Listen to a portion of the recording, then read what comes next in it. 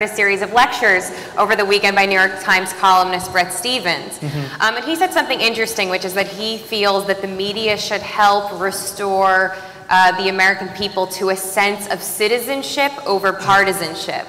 So, Christina, what would that look like? What is that? Well, I'd like to answer the last question, actually, because everybody else had an opportunity to. I totally respect where you guys are coming from, but for me, like, I'm in this business because I think that democracy is like the most important thing on the planet, and I've always felt like covering politics and government has been a way to help enlighten people and inform them so that they can take that vote that they, people have died for and express it. And so for me, like, I love voting. I take pleasure in voting. I will, if people ask me my vote, I talk to them about it. You tell people who you voted for too? Yeah. Yeah. My feeling is this is what I do. I don't expect other political reporters. Well, sure, but a lot of people feel that way, and I've actually. But I don't think it's a right or wrong. For me, I feel like if I've covered this race, like, I'm probably the most informed voter. Like, that's what I strive for every day. Like, so I would like to exercise that. But at the same time, I also believe that doesn't mean I have an agenda, right? Like, I make personal decisions in my life every day. I buy Cheerios over cornflakes or whatever that is, and that doesn't reflect on my journalism. I get hate mail from both sides every single day. I have worked on the left, I have worked on the right, I have been called right-wing, I've been called left-wing, and my own personal opinions do not influence what I do. People might not believe that, and that's part of the issue of, like, trust and everything else, right? That's the issue. And so that's why I'm never gonna be out there championing a cause. I really try to keep the snark down, and sometimes it's hard, right? Particularly when you're under this barrage from the president. But I tell our journalists all of the time, like, you are representing the organization. Anything you do can undermine the credibility of this organization. It doesn't matter if you're a food writer or a science writer or a political journalist. Like, keep that out of there. You don't need to. You can and I want to add, in defense of journalism, I got dropped into the CNN presidential debates because the GOP party insisted on having a center-right journalist commentator be on the panel asking questions, because in the last round, all the liberals asked setup questions of Romney, and Candy Crowley actually gave the election to Barack Obama, in my humble opinion, when she interrupted Mitt Romney, and they made fun of him when he warned about Putin and Russia. I mean, there's so many ironies. But I will tell you, in the debate prepped with CNN, they are the greatest group of professional journalists I have ever had a chance to work with.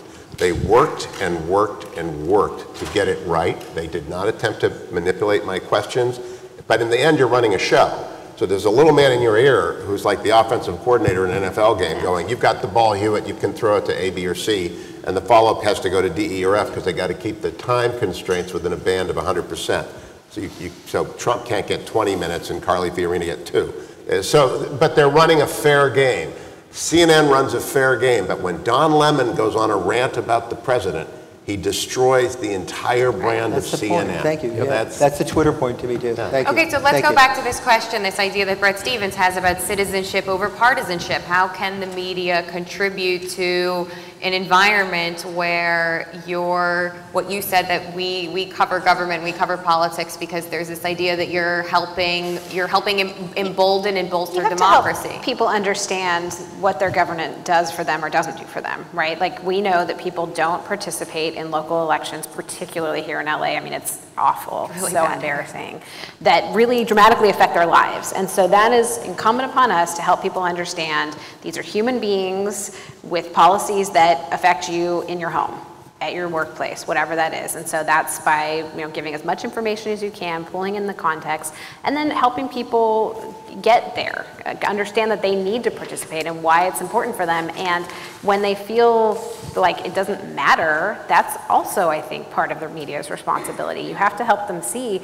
I use the example all the time. Eric Cantor lost his seat in the primary in Virginia because of 7,212 people, right? Like, those people organized. This was a district just like LA, where people say, oh, I don't vote because my vote just doesn't matter here. Like, anybody living outside of Richmond in Virginia thought, well, this is a Republican district, it's never gonna matter. And actually, Dave Bratt won that race, completely changed the direction of the Republican Party forever. Country, perhaps. Right. Yeah. And from 7,212 people. I mean, Bernie Sanders became mayor in his first race by like 14 votes or something, right? Like, there are actual things that you can show people that they matter as individuals. And so that's the philosophy I take with me to my job, but it's different for everyone, and everybody has different purposes and different audiences they're trying to serve. I mean, is it implicit in what he's saying, Brett, saying that we shouldn't do the kind of reporting that you were asking Jake about before? In other words, I think that kind of report, it's not one or the other. I mean, I think you do want to cover the sort of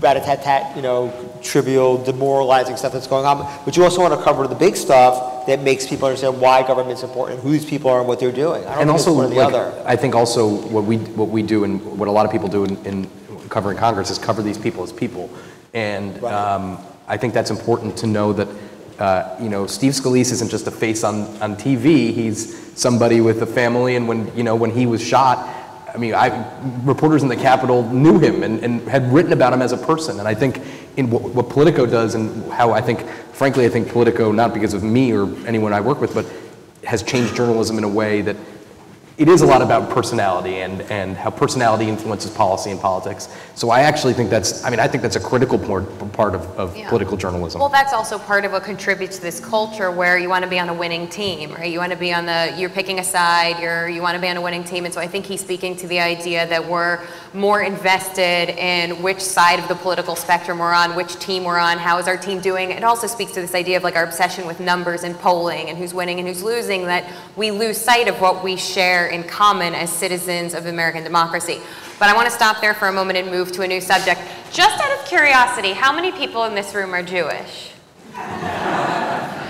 I think we've seen, because this of course is a Jewish event and a Jewish conference, and I am a Jewish journalist, I'm very interested in the sort of uptick in public displays or discussion about anti-Semitism in the last number of months, maybe a year and a half or so. And in particular, I know the New York Times has published a series of articles suggesting that there's been an uptick, and there was a recent article in the Times Magazine that described this moment in America as one in which, quote, being Jewish suddenly feels threatened in a way that it hasn't in decades. So, want to ask you guys and gals, what are the factors responsible for this new threat, and how has the current political environment trumped up these feelings, no pun intended? Let me go to bat first, because I'm not Jewish. My children are part Jewish, and if they're Nefflers from Indiana or Tossigs from St. Louis, my children are related to you. But I am very concerned. Donald Trump is not responsible for this. I want to be very, very clear. Anti-Semitism in Europe began to peak about 20 years ago. It has now spread into the American left in a way that is deeply disturbing. And a lot of it has to do with the rise of the radical Wahhabist mentality. A new book is out called American Icon by a patriotic American Muslim who's an FBI bureau agent and has been busy breaking up jihadi plots in the United States. And it is chilling how jihadis think. They're not influenced by Donald Trump. The jihadi hatred of the Jews and the Crusaders has got nothing to do. They hated Obama as much as they hated Bush, as much as they hate Trump. So a lot of the anti-Semitism in America that is coming from the Wahhabist fringe and being glommed onto by the left is European in its origin and Middle Eastern in its origin. And I reject, others might disagree, I reject that has anything to do with Trump. Do you agree? Do you disagree? What are we seeing? We certainly have seen, white nationalism have a broader platform. Yeah, I don't know that that's fair to ascribe anything to it. There has always been hatred in America, and it's directed in a lot of different ways. I am not Jewish. I have many friends who are, and I have seen people profoundly disturbed by the personal attacks. I mean, it actually goes back to social media. I mean, you've seen just some really chilling, disgusting things that people are saying about people.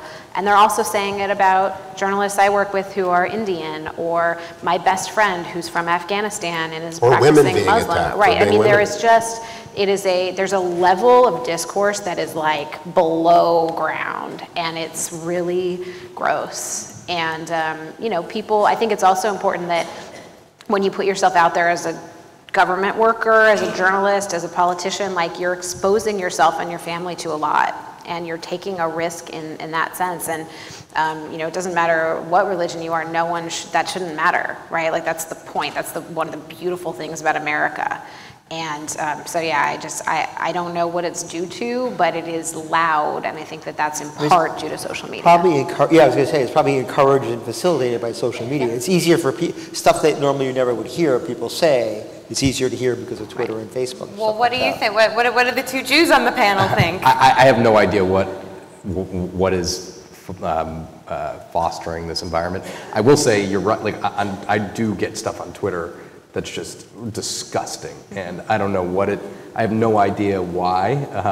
I don't, in my job, I don't wear being Jewish, it's not, I don't cover Israel, I don't cover Middle Eastern issues, I don't cover Jewish issues, so I don't know why, but it's definitely pronounced. I mean, have you gotten anything of that nature? No, I've not. I have to tell you, I've been advocating for Luther Strange to resign as a way for the Republicans to hang on to the Alabama seat.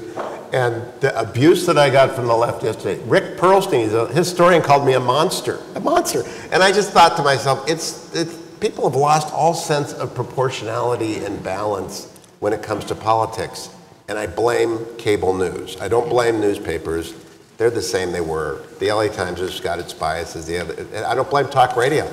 I think it's Fox News and MSNBC ginning up the base 24/7. And if they ever acquit Trump of being associated with Russia, it won't stop. I think there's so many guilty people in the Russia circle, but I also think the Steele dossier was a Hillary Clinton hit piece. So it's the most interesting story in the world right now. I mean, I could go hours on this story, but no one hears any detail they find inconvenient. And if you advance a story line that they are not in agreement with, you will be attacked personally as being a puppet of whichever side you're against. So Christina, you worked in, I understand, Palo Alto a little bit, or you were in San Jose. I grew up in San Jose. You have some experience, I guess, with Silicon Valley, and I think that's certainly been a huge factor. And when we can no longer divorce the power of Facebook and Google and Twitter when we're having a conversation about politics.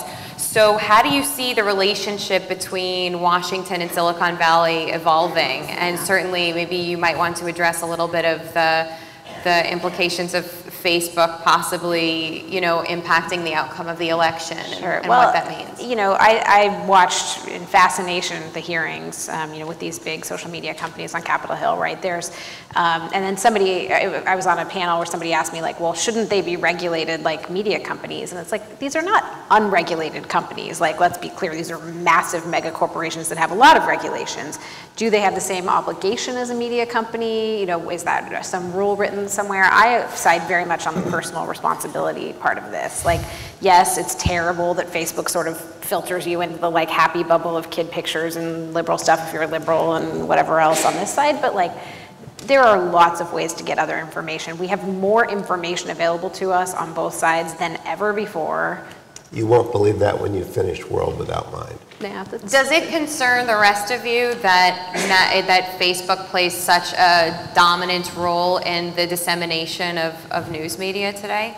May I confess I agree with you on the way it sort of focuses people on one kind of stream of news. I just confess the bias that it's an economic threat to my well-being. So I'm not sure I could objectively speak. I kind of freaky. I'm really into Twitter and Instagram for what it's worth. I've always been a little creeped out by Facebook. I always have been. I mean, why? I just feel it's too.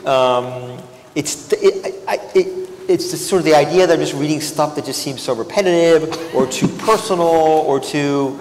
I mean, one of the things I love about the New York Times and the LA Times, Washington Post, and Politico is that I can pick up the paper and get a sense of everything that's going on or with editors around the world. I don't get that sense from Facebook. I just get the sense of some friend out there going, this is a really cool story, you should read it.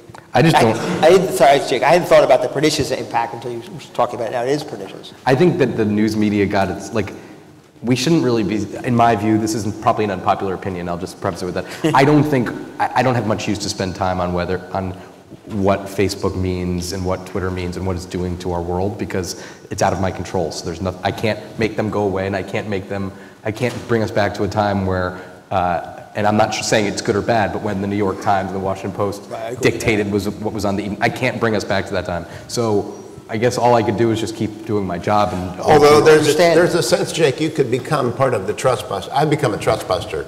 I think that we have to break up Facebook and Google. I think that they've achieved such economic monopoly that, and billionaires, in an age of Citizens United, which is correctly decided.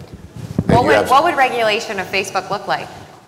You'd probably have to break up, as they did AT&T. I was around when AT&T was broken up into Baby Bells, and then the Baby Bells themselves dissolved into a bunch of different things. They have different core businesses that have to be disaggregated, and it's an antitrust issue that's above my pay grade. But I will say this, when the railroad finished its transcontinental railroad, it was 17 years from the golden spike to the birth of the Interstate Commerce Commission, because they were too big, too powerful, and too private. These companies are enormous, and in an era of Citizens United, Michael Bloomberg has $70 billion, Jeff Bezos has more, Tom Steyer hasn't got quite as much. The Supreme Court got the case right, but we could become a country run, its politics run by a handful of people.